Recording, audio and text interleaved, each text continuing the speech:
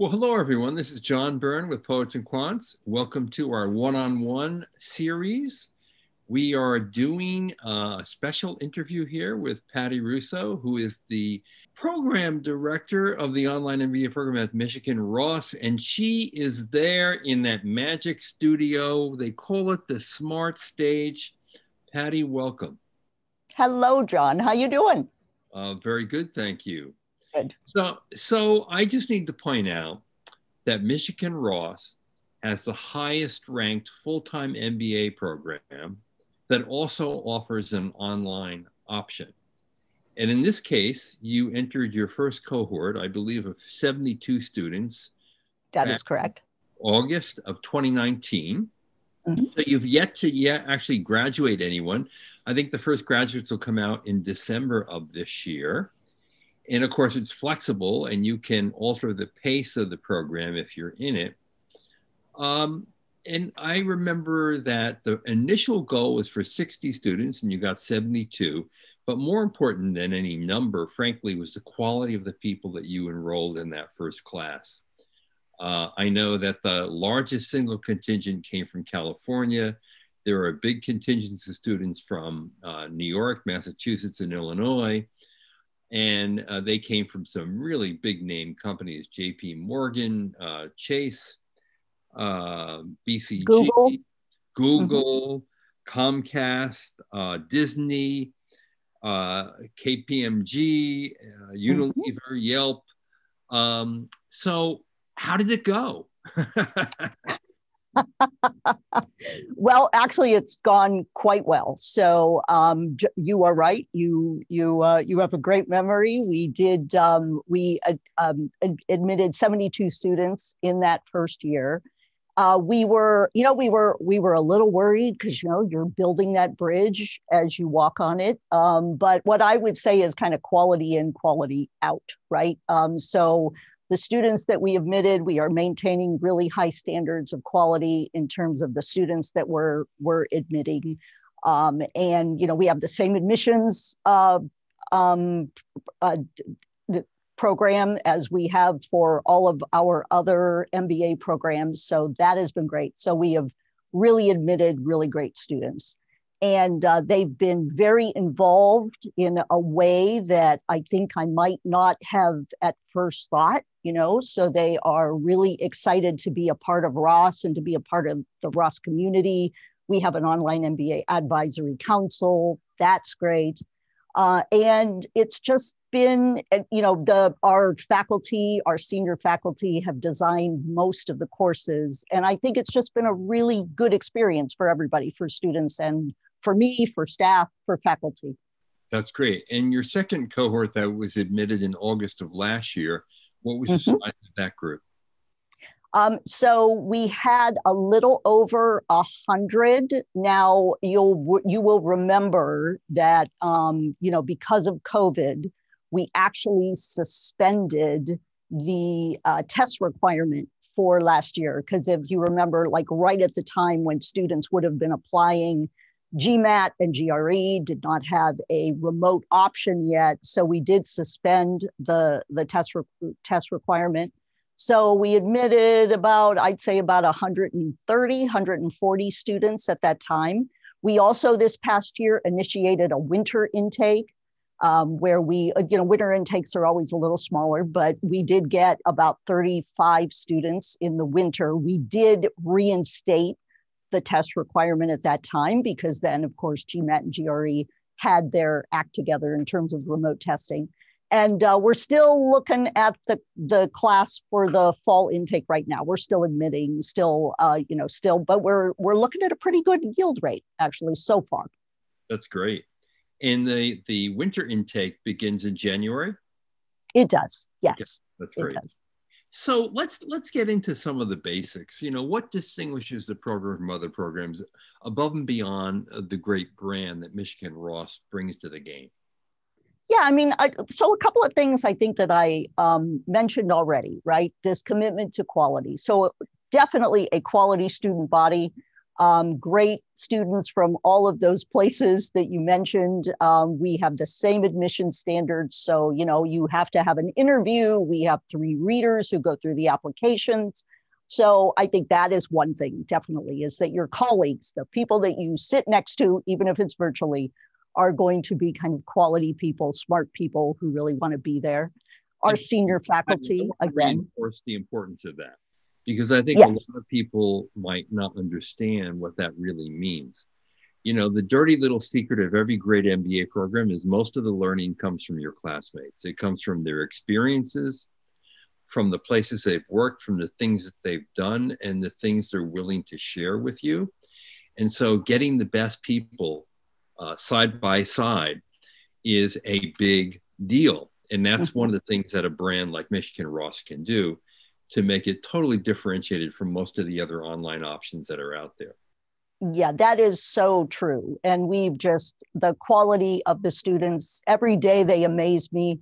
I think the other thing too is every day they amaze me in the amount of energy that they have. They work full time at very high level jobs. They have families. They are taking what are very rigorous courses, and yet still they have time for other things. They're really interested in doing other things here at Ross as well. And then, we are also, you've heard about Ross and action-based learning. We've talked about that for many, many years. We see it as part of our brand. We feel the same way, right? We feel the same way even in online courses. So, our online courses all have synchronous sessions where faculty and students get together to discuss cases and do activities. We have, again, as I said, the 3 residencies where we have students come in and come to campus. We just had one a few weeks ago, our innovation residency, which was an entrepreneurial themed residency. So again, we do MAP. In fact, the students are going through MAP right now. And I should say that MAP is the multidisciplinary action project. Thank you. Where you're basically paired with classmates on a company or organization assignment. And you go in there and you basically tackle a challenge that company or organization is undergoing at a given time. How does MAP in the online MBA differ from the full-time MBA, where you literally break the academic calendar to do it? Yeah, so and actually in our part-time MBA, MAP has always involved a longer time period than the full-time MBA. So it is a 14-week course rather than a 7-week course in the full-time MBA, because we know that students, if they're working full-time, will need sort of a longer period of time to really make sure that they do right by this project. As far as kind of the fact that teams aren't together, that has always been something that we've done in part-time MBA MAP. And the teams work quite well, sort of finding, kind of creating their own weekly meetings. They're very, it is in fact, right, it is an active consulting project where you are in many ways in charge of your destiny, for good or for ill. So, it is up to the team to drive the project. It is up to the team to meet with the sponsor, to meet with their faculty advisor. So it's worked quite well. The MAP projects we have, I can't remember all of them right now, but let's see, we have a project, a current AMBA project with Uber. We have one with Coinbase, Anthem Healthcare. So we've got some really nice projects as well. That's terrific. And I should point out, a lot of programs have experiential learning, but this is a hallmark at Michigan Ross. And so the projects tend to be deeper, they're more involved, they're more engaged in them. A lot more effort is put into them. They tend to be more ambitious, longer, and a bigger deal than a simple thing that is often offered elsewhere. The other thing I should point out that you haven't pointed out yet, but that you're dividing your incoming classes. I know the first class is divided in 2. And why I mention this, I think this is an important aspect, is, there are a lot of online MBA programs out there that do not limit the size of the classes. Mm-hmm. And it's important, I think, because if you want active participation among the classmates and you want to give everyone a good chance at airtime, you really need to break down these classes. They can't be of an indefinite size that goes on and on forever. The other aspect of that is your smart stage there. You know, I know that your professors, when they're on that stage, have a view of every single student in the They do. class. Yes. And if you have hundreds of students in your class, you can't possibly read the body language, see that they want to speak when they want to speak, and make the conversation, the dialogue as dynamic as it can be. So actually limiting class size is a big deal for an online MBA program. And in many of these programs, that is not true. Yes, actually. So our class sections are divided into 50 students per section. So, and even our residencies, we only allow 60 students per residency to be able to, make sure that that student experience is right. Our professor of accounting, Greg Miller, who teaches the first accounting class, he likes to sort of see everybody, make sure that they're paying attention. If he thinks they're not paying attention, he likes to call on them. So yes, it is a good thing to kind of keep the sections smaller. Another, I think, point of differentiation is the career support that you're giving these students. Obviously, this is a part-time program, so everyone is employed. But people may be looking for an MBA not only to enhance or accelerate their current position and their responsibilities where they currently work, but some may be looking toward the future and wanting to make some kind of change. And a school like Michigan Ross is going to offer a lot more career support, I imagine, than many of the other online MBA programs that kind of stint on that. I mean, maybe you get a few videos on how to do a LinkedIn profile or do an interview, but you're not going to have full access to the career development office. Is that right? Yeah, I mean, that is such a good point, because it is really sort of my experience now that even students coming into the full-time program are really looking for something new. So to your point, many students just, they hope to kind of progress in their company. But many students, I think, given the investment of time and resources on a student's part to do an MBA nowadays, many students are looking to change industries, they're looking to change roles. We have a lot of students who have sort of a functional role and want to move up to become leaders, to lead teams.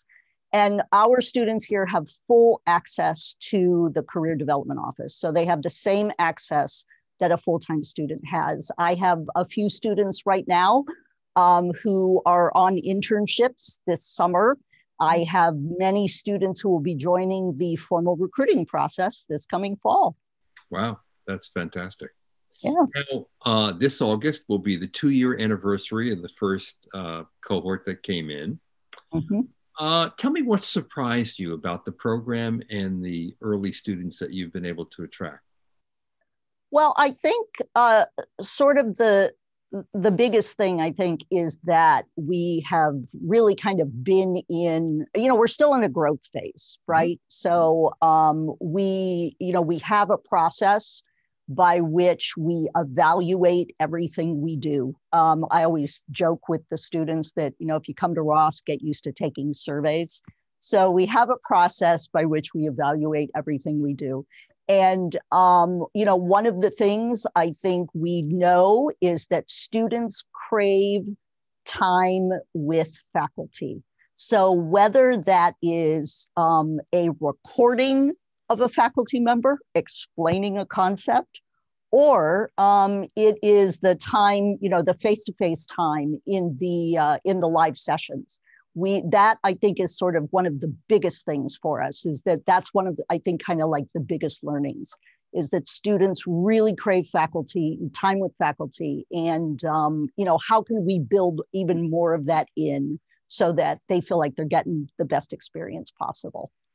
And the faculty in the program are the same faculty who teach in the full-time and part-time MBA programs at Ross. That is correct. Yes. Lots of adjuncts who only teach in the online program or anything like that, right? No, that is correct. Yep, they teach across programs. And I think because this was such a new world for them, we have many senior faculty who have been working in, who have developed the courses. So Greg Miller, as I mentioned, he's chair of the accounting department. The associate dean developed the statistics course. Many tenured faculty teach in the program. And I should point out that in many programs, that's not always true. So that's another distinctive feature of the Ross program. Now, what other learnings have there been in the almost 2-year period since you launched? I mean, that's a really smart one and a thoughtful one, and I get that totally. Yeah, I think really, again, that idea that students, the idea of building a community, right? So you, again, would think that a student working full-time, and also they have a family, and they have other obligations. They're taking what are very hard courses. What I think is really, really interesting is that they still want more. So for example, we have had some students who have done the Sanger Leaders Academy, which is not credit bearing. It is just something that they want to do. We have students who have done the student council. We have students who have joined clubs. In fact, for this year, coming this year, we have students in leadership positions in some of the professional clubs. So I think that has been sort of a great surprise, right? That they really want to be part of Ross. This is not just a tick the box, I'm going to get my MBA. They really want to be part of here. And these are existing clubs with the full-time MBA cohort, right? That is correct. I mean, while I would never, ever say that COVID has offered us opportunities, one of the things, though, that it has done is that it has forced the full-time students to really think about how they, how they engage remotely. And as a result of engaging remotely, the online students have become extremely active in the clubs, which is a really great thing. We hope it continues, even when things get back to what we might call normal. So we spoke earlier about the first cohort that came in 2 years ago. I wonder if there's been any major changes in that class profile. I know in the first group, the average work experience is about 7.5 years, which is considerably more than in a full-time MBA program and approaching like executive MBA numbers. Any other changes that have occurred since the beginning? Not necessarily. I think the thing that is interesting is the diversity of the group. I mean, I think you probably know, when in the past, when it came to part-time MBA programs, it was location, location, location. True. And you had a lot of local people, which is, of course, is great and is wonderful. And, we're a public university, so that makes sense for us. But I think one of the great things here has been sort of the diversity. As you said, we have a lot of people from California. We have picked up people in Texas in the energy sector. We have people in the financial sector, on the East Coast. And it sort of has kind of stayed that way, which I think is really good.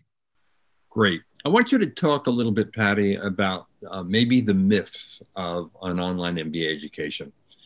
I think most people who begin to explore this area and approach of getting an MBA, they worry that they won't really get to know their classmates, that they won't really be able to connect with the faculty, and that the network that they acquire once they graduate won't be as valuable as a result.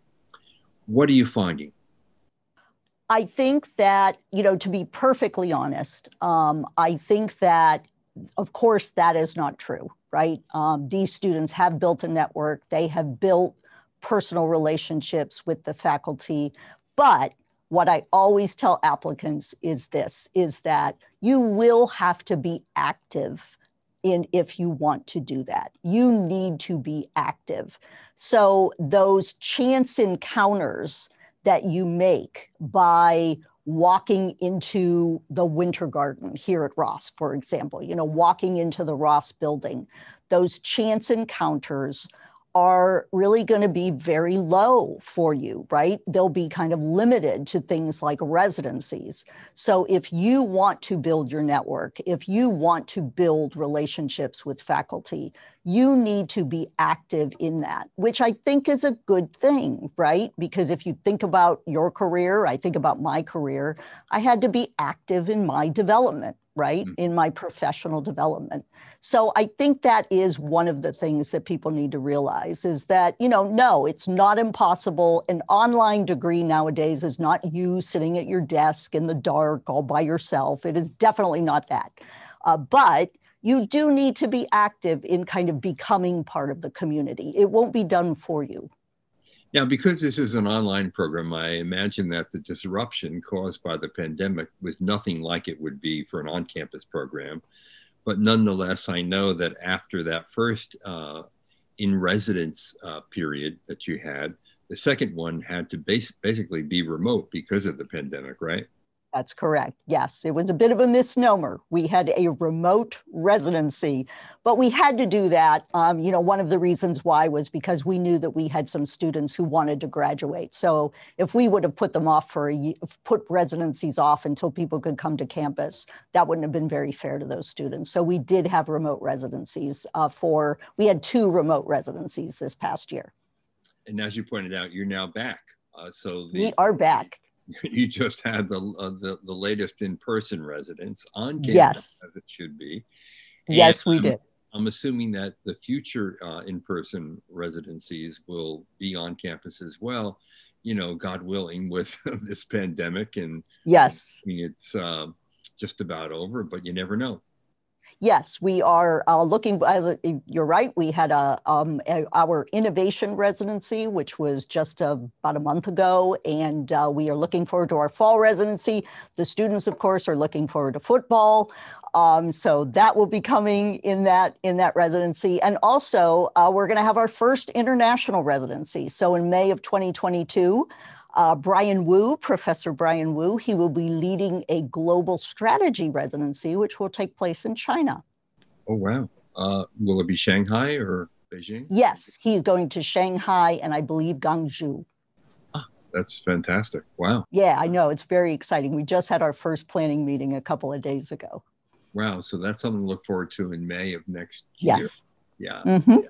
So for people enrolling this year, even in the winter intake, you would be able to take advantage of that perhaps, right? Yes, you would. Yes, you would. Now, how do you anticipate the program growing even beyond its current size? What will be steady state? Yeah. So, we aren't looking to admit like thousands of people a year, right? So we want to maintain high admission standards.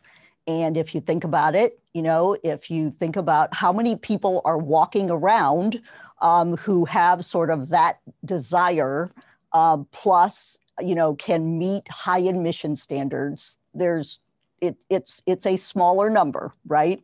So we are not looking to admit thousands of people. We still want to maintain, just like you talked about, those smaller sections, the smaller residency, that personal touch. I think probably steady state, if we think about, a fall and a winter intake, we're probably in the 120 to 150 range, most likely, I think, steady state. And as you remember, as we talked about, is that this is a flexible program. So we do think that most students will probably take about 3 years to finish the program. Some students are trying to go much faster. At Ross, of course, not Ross, but at the University of Michigan, actually you can take 10 years to get your degree, though I certainly would not recommend that, but you can. But I think it wouldn't be a good idea. But I think that probably most people will probably take about 2.5 to 3 years.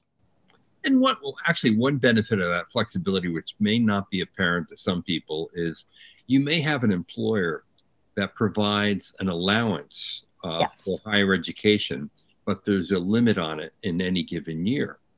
And so you might very well be able to get more sponsorship money from your employer if you're able to stretch the program out. And that's often a hidden benefit of the flexibility in terms of length for these programs. Yes, that is an excellent point, is that you can maximize your employer contribution. Let's say your employer gives you, 8 to 10,000 a year. You can maximize your employer contribution as well. I've already had, I think it might be 3 students who've had babies while they've been in the program. So, they've been able to take a little bit of time off so that they can enjoy their baby and then come back. So that's a good thing. There are people who have sort of busy seasons at work, so they can take a half term off or a full term off and then come back. So yes, flexibility is one of the kind of the biggest things that we were thinking about when we designed this program. Now, one of the other things we haven't yet touched upon, but I think a lot of people are interested in, is concentrations or majors, or your ability to dip into the portfolio of elective courses. Mm-hmm. What does that look like in the program? Right now, we're thinking through the concentration piece. But as far as electives, we will have a full slate of electives by the end of next year. We have been developing electives since summer of 2020. Again, John, these years are just like all merging with me. But yes, we have a full slate of electives, a variety of things, as you would imagine in the major areas of business. Management and organizations and finance and strategy. One of the electives actually that I think we're particularly excited about, we have an elective coming this summer by Professor Lindy Greer, which will be on managing diverse teams. So, an elective really based upon diversity.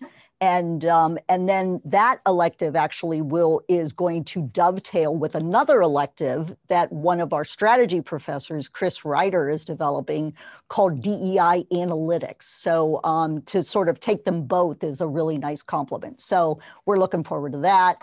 I think if you came here, you would be happy with the electives. And as well, if it works for you, if you are local to Ross, you can take electives in person. So you can come and take electives with the full-time students if you wanted to.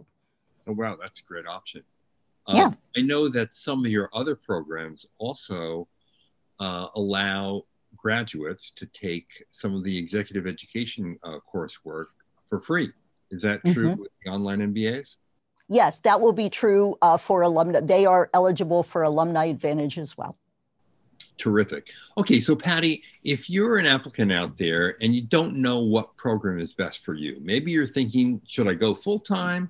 Should I go part-time in the evening? Should I do an executive MBA on weekends? Or should I do the online MBA? How do you help people and guide them through that decision? Because some of these programs are better than others, given you what you want out of the MBA and where you are in your life. I think I love the way you frame that question, because I often have applicants who say, like in an interview or something, like, sell me on this program. Tell me why I should come to this program. And I always say, I don't know. I don't know. I know very little about you. I don't know what your needs are. So I do like the way that you frame that, because that is sort of how you should think about it. It's like, what are my needs? And then how does that fit? And, I always tell people that, decisions require trade-offs. Mm-hmm. So if you're the type of person who, it really is worried about kind of the opportunity costs of taking 2 years out, okay, that probably means that a part-time program is probably for you. You might be looking for a specific brand or a brand that sort of means a specific thing. Then I think, again, sort of an online program might be good there, because you aren't tied to geography, right? As well, how many commitments do you have? Right? I mean, for some of us, even driving, an hour to a campus could mean a lot for you, right? That could be a burden for you. So all of these things require trade-offs. I think what I always tell people is this. If you are looking for such a major career change, like let us say you're an engineer and you'd like to become an investment banker, I always discourage people from thinking about a part-time program because I feel as if you're making such a major change, you probably need a full-time program because I think you're going to need that internship. You're really going to need that internship. So I think that kind of, to me, is one of the major cruxes about full-time versus part-time.